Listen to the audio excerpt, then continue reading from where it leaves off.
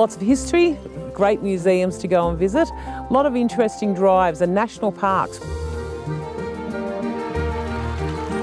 You could keep yourself very busy by doing a wine tour. We've got our beautiful cold climate wineries, we've got our historic villages and cities, and so there are lots of associated things. They come for events and they stay for a week. The first thing they are probably taken by is the beautiful two-storey buildings, the verandas and the wide street. It's the absolute Snapchat holiday, and it's more than a place to stop, it's actually a place to stay. The entire town is heritage listed. So this is a place where you can step into that world and experience that shared history, that living history.